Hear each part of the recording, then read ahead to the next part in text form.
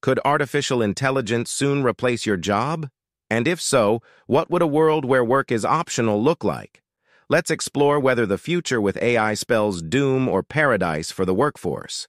Hey everyone, welcome to the channel. Today we're diving into a gripping topic, the future of work in the age of artificial intelligence. This analysis is inspired by the thoughts of Eric Posner, a noted professor at the University of Chicago Law School. Special thanks to Project Syndicate for allowing us to use their material to frame our discussion. Let's explore what AI might mean for our jobs and our lives.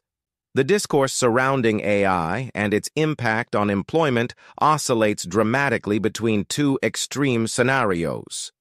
On one side, we have the apocalyptic vision where AI leads to widespread job loss, intensifying inequalities as a small, affluent class gains while many lose their livelihoods. Conversely, the utopian scenario paints a similar picture of displacement, but ends on a hopeful note, where this new wealth is redistributed. Imagine a society where everyone receives a universal basic income, enabling a life where work is a choice, not a necessity.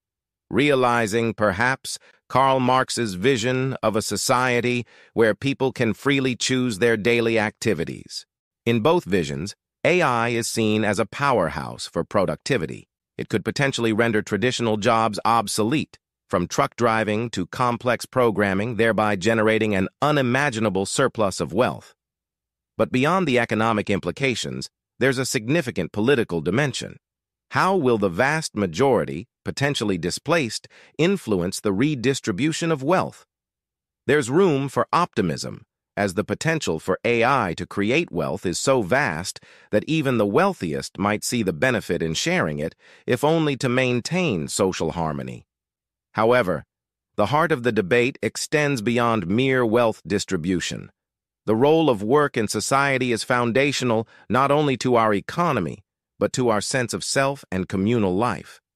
With AI potentially sidelining human workers, we face not just an economic revolution, but a deep social and psychological upheaval.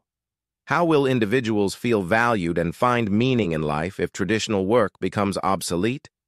Posner stresses the importance of addressing the potential psychological impacts of such a shift. The evidence is clear. Unemployment harms people far beyond their wallets. It affects mental health, social relationships, and overall life satisfaction. The challenge we face with AI is not just about distributing resources, but redefining value and purpose in a society where human labor is not the cornerstone it once was. Perhaps we need to look at new economic models or innovative social structures that can accommodate these changes. Some economists argue for taxing AI outputs to subsidize sectors where human roles can complement technology. Others suggest the government could play a proactive role in shaping AI development to support jobs that enhance human skills rather than replace them. Yet, these ideas might only postpone the inevitable confrontation with AI's capabilities. Even if jobs are preserved through subsidies or taxes, the underlying fact that AI can perform these tasks more efficiently might undermine the perceived value of human labor, diminishing the dignity that work confers. As we navigate this new terrain, it's crucial to engage in broader discussions about the implications of AI on our economic structures, social fabric, and personal identities. What roles will humans hold in a future dominated by AI? How do we prepare for potential massive shifts in our labor markets? Thank you for joining this exploration into the future of work with AI. Also, thank you to Professor Eric Posner at the University of Chicago Law School and Project Syndicate for the use of its content to frame this discussion. What do you think about the scenarios outlined? How should society adapt to these potential changes? Share your thoughts in the comments below, and if you found this discussion insightful, please like, subscribe, and share this video with others. Until next time, keep seeking knowledge and questioning the future.